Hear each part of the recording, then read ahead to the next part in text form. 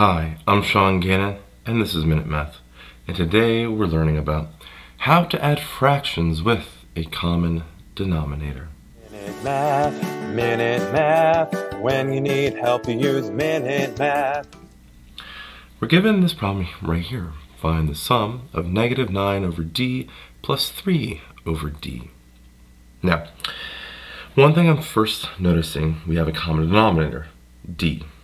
Great, that means we can combine this fraction. Now what about the numerators? This negative sign, where do I apply it? Well, we can apply it to the whole fraction, but it's also the same if we apply it to the numerator or the denominator. We can probably do that.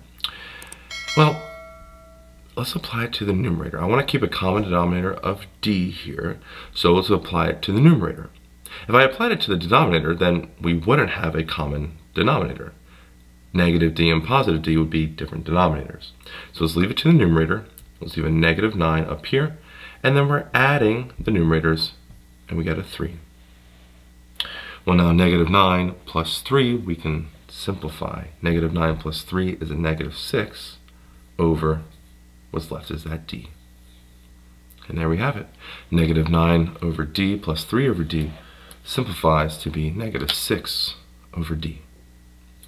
Hope you learned something here on how to add fractions with a common denominator. If you did, make sure you like this video and subscribe to our YouTube channel. This helps us make more of these free math lessons for you and for everyone else. So as always, thanks for watching.